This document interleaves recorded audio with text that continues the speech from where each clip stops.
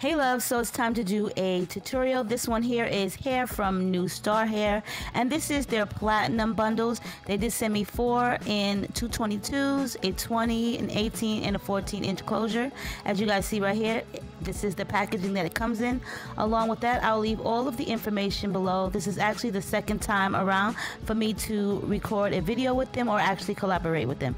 So as you guys see here, each item does come in a plastic bag. This is the body wave hair, and it is a color 613, which is the platinum blonde. Also, I want to mention that the bundles are a little bit more yellowish than the closures, so I will be working on the bundles to get that yellow tone out.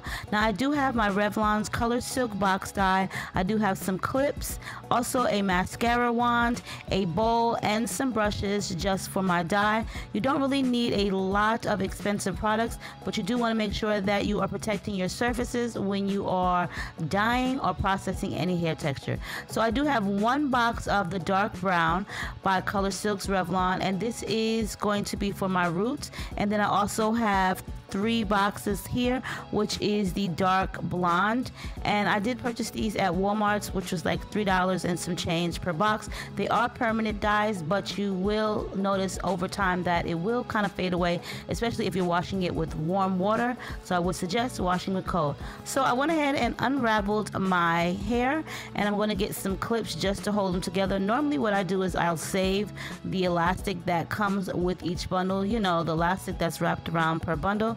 But for this I didn't, so I'm just going to clip the hair together. Now this is only one bundle. I did fold it in half. This makes the process a lot easier, and I'm also going to take some bigger clips, which I'll show in a minute. But first things first, I'm going to go ahead and I'm going to mix up the hair dye. It's really simple. It does come with an activator, developer, some gloves, and a conditioner. Normally I really don't use the conditioner, so I'm going to take out 2 bottles first because I don't want to use a 3rd bottle because it does oxidize kind of within an hour, so you don't want to use it all and, you know, you're not using it up quickly. So you want to take the color, which is the dark blonde, and put it in the developer bottle and just shake it up real well. And I like to clip down the hair, so as you guys see right here, I'm kind of like clipping the hair onto the plastic. I do have the plastic taped to my counter, so that way it doesn't move around, and that way I also don't ruin the counter space. But it's still really easy to get off. All you need is either some bleach or some Clorox powder to get it off. So as you guys see here, I'm taking a couple of strands and I'm brushing that dark blonde on. Within a few minutes it will turn a darker color, and I'm flipping some of the hair up. The hair that I'm flipping up is actually the hair that I don't want to highlight, so it's kind of like every other strand, but not really every other strand. It's kind of like every other few chunks, or you know, whatever. That's the reason why I keep it doubled up. So let me tell you guys, first things first, I do have a video tutorial on how I did this prior. This was last year when I made a blonde wig, the blonde wig that you guys see me always wearing, but I did do this step a little bit backwards. So what you see me doing here first is highlighting the hair, and like I said, I do keep the bundles folded in half because it'll come out a lot better if you do it like that, and it's also a lot easier. You just want to make sure that you're saturating the pieces that you want to highlight or darken. You want to saturate it well, not stripping well, but saturate it. So what I did backwards was this. If you want to have dark roots on your bundles and your closure, you want to darken that first. So the first thing that I should have done was darken the roots of the bundle, like meaning at the top. Along with that, darken the roots of my closure with the dark brown hair dye, and then I would have let that sit on for the day and let it dry, and then I would have came back and highlighted it. But I'm going to do this process a little bit totally different. So now what you see me doing here is I'm going to put the closure on. This is just a styrofoam mannequin head, and I did put a plastic bag over it so that way no hair dye does get onto my mannequin. So now I'm going to be using these cotton things here. I don't even know the name of them, but you can get them at any beauty supply store. And I'm also going to be using a mascara wand, which is clean. It's old. I just use it for hair dyeing. So I'm going to do the same kind of method with the closure. I'm going to take the clip, but like I was saying to you guys, you really want to darken the roots first prior to highlighting. But you know, I was not really in a rush. I just wasn't really paying attention to what I was doing. I think when you darken the roots first, it's just best. So right now what I'm doing is I'm highlighting it. I'm using that same dark blonde that you did see me use on the bundle hair, and I'm just taking like every other piece. I'm not like doing it all at one time, but just keep in mind you don't want to do a lot of highlights in the closure, because for one, they can bleed together. Two, it's a closure, it's not a lot of hair, so you really don't need a lot of highlights as you would need in the bundles, because like I said, it's a closure and it's not a lot of hair. So you don't want to put a lot. You can you can skip a few and then put some highlights in here and there, but don't do a lot, because if you do a lot of highlights in the closure, it kind of looks really funky and it kind of like washes the main color out, which is the natural color. So you want to be really careful when you're doing that. But also what you can do is you can also use the mascara wand. I like to use the mascara wands because for one, it doesn't allow me to get the dye all over the place. I'm able to do it in small sections, especially when I'm darkening the roots of my closure. The mascara wand is amazing for that, because it also allows me to get precise and right onto the closure, and also it doesn't allow me to get on any of the lace along with any of the other hair. Now once in a blue moon you will see a couple of darkness dots on the lace, but nothing major as you would see if you use an actual like brush. So I would say if you're doing dark roots on anything like a lace wig or frontal, I would definitely say use like the smallest brush you can find, and that's the reason why I use the mascara wand. So as you guys see here, I'm just using the cotton to separate the hair, because once I'm done with one section with the darkening, the highlight, I don't want to let the new fresh clean hair lay on top of it. So the cotton does help with kind of like keeping it separated from one another, so that way the dye doesn't get on any of the blonde hair that I don't want it on. And like I said, these are available at the beauty supply store. I got this, I think, from Sally's, and I'm gonna tell you something, I'm really cheap, so I do reuse the cotton. Sometimes you may find a few dots of dye on the cotton, but it's still reusable. It's not wet, it's dry, so I just keep it and I reuse it. So I've had the same box probably for like a couple years because I'm super cheap. Okay, now as you guys see, I'm just taking the mascara wand and I'm just doing the same thing as I did on the bundles, except for with a way smaller brush. And I also use clips so that way I can keep the hair out of the way. So for this portion, I would suggest making sure that you have some type of pins to stick the closure down onto a styrofoam head, and just, you know, clips and combs and cotton, just to make sure that your job is so much easier. And I mean, it's very time consuming. It may take longer than you think, but I'd rather take my time versus in a rush, because I really don't want it to come out looking messed up, and I don't want anything or any mistakes.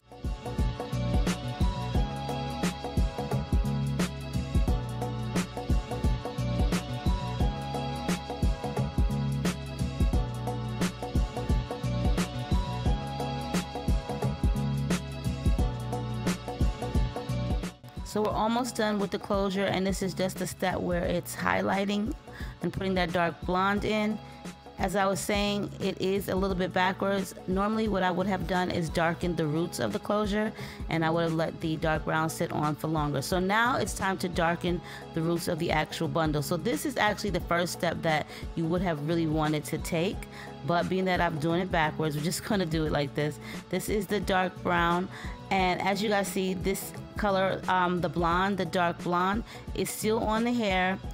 It doesn't bother the hair to keep it on for like an hour and a half to 2 hours. I think it was on for 2 hours. It does wash out really well, but you don't want it to be sitting there for hours and hours. So as you guys see, I'm just painting the very top of the actual bundles of hair really quickly. It doesn't have to be perfect, but I do like my bundles to have dark roots, so that way when I'm sewing, you'll see that it has dark roots. If it's moving in the wind, it'll look like it's an actual really good weave or wig or what have you. And I'm just going to flip it over. Now keep in mind, the bundles are still folded in half, so I'm going to just flip it over, as you guys seen, and just actually paint the opposite side of the roots. Now like I said, this is a little bit backwards, and I'm just going to repeat that because I really feel like make sure that you darken the roots first, and then you can go ahead and then wash it out and allow it to dry, and then go back the next day and highlight the color. So as you guys see right here, this is once again the closure, And now I am darkening the roots of the closure, and this is where the mascara wand comes into play, and it comes into play perfectly because it just gets at the right moment, it gets at the right spot, it gets precise, you don't get sloppy with it, it's not getting all over the place. It makes your job much more easier versus overwhelming. And as you guys see here, this is the job of the mascara wand. You don't need a lot of hair dye on the wand because trust me, it will get through. You want to make sure that it penetrates the hair and it saturates, but you don't want it to oversaturate, because if you do, then that is where your hair dye is going to actually seep onto your closure or your frontal or your 360, and then you're going to make all types of mistakes. So yes, you guys, definitely darken the roots first, let it sit, rinse it out, and then go back the next day. Because sometimes what can happen if you do both, as I'm doing here together, what can happen is the darker color can bleed onto your actual highlighted color and you can ruin it. Luckily for me, fortunately for me, it did not do that, but it also allows you to free up hand space, because if you darken the roots, you're going to need to hold the hair, and you don't want to hold hair that has already been highlighted and is wet. So that is also the reason why I say to darken the roots first and allow it to, you know, dry overnight, and then you go back the next day and then you can highlight. That's just about it, you guys. So let's get into this video. I hope you guys liked this long tutorial of me explaining how I did this.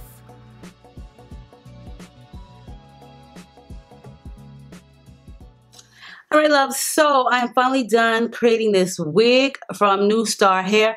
Let me tell y'all, it was a work in progress. Now, as you guys seen, I did show you guys the 4 bundles that were sent to me. Those platinum blonde bundles, those 613s, were more or less on a yellowish side, and the closure was more platinum, like more pale blonde. So they were a little bit different in color, and I was kind of skeptical, and I was really afraid of once I did my work onto it, the closure wouldn't blend properly with the actual bundles. So as I was on Instagram, I did see my girl Passion Jones. You know how much I love her. She was actually toning her bundles of platinum blonde hair too, because they were yellowish as well. So I did notice that she used the Marc Daniels Professional Lush Luminous Blonde, and I went ahead and Googled it and purchased it off of Amazon. I did purchase this as a set for, I think it was like $23. This made life so much easier because I was really going to use like Wella toner and developer, which takes a lot more time. But these steps, this is the shampoo and this is the conditioner, made life so much easier. It did actually tone the yellow bundles to match the closure to a T, so I was really happy about that. And I also purchased the leave-in toner by Marc Daniels, which just keeps the hair nourished and also keeps the hair toned. I'll leave the link below for you guys of where you can get this at from Amazon, but it does make a huge difference. I did use it on like a lot of my other wigs, and let me tell y'all, it's totally worth it. With the final outcome, this is what the unit looks like. And you guys did see that I did use box dye. So I did kind of do my steps reverse this time, or kind of like backwards.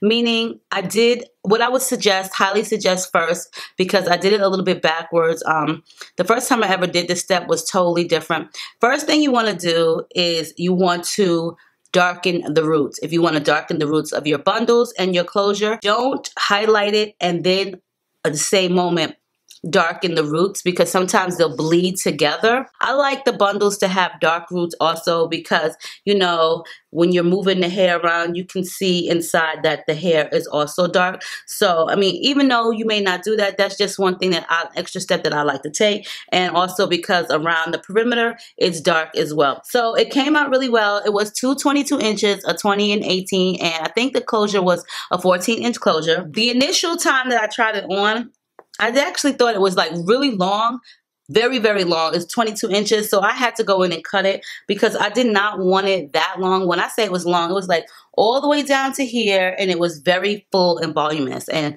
I just felt like it looked very wiggy, so I wanted to tone it down a little bit. But also I did a little extra step, a little trick. I took a Sharpie marker. It wasn't this one, but it was a finer point one, but this is the one that I have on hand, and I just went closer to the roots like little strands, not every last one, but one, maybe one here and one there to make it look like it was actually hair growing out because it was a little bit more blonder. You really can't tell because it's dark. So, but I didn't do it to the entire thing, but just to little strips of it.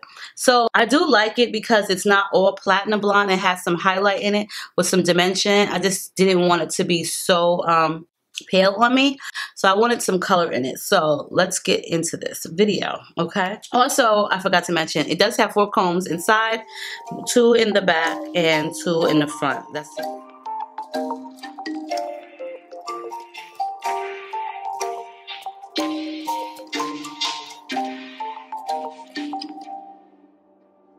I know that it's late, but baby, I'm up and I'm thinking about you, Get you on the line and see if it's okay if I could come through, Feeling kinda lonely, I think I'm needing a dose of my boo, Just left the studio, I can be there in 10 minutes, that cool, is that cool? Been craving your love and your body on mine. Hope I ain't break you, but I need your time. I've been dreaming, I've been thinking about you. Wanna see it, baby, can I come through? I've been dreaming, I've been thinking about you. Wanna see it, baby, can I come through? Grab my keys and now I'm headed to the car to see you,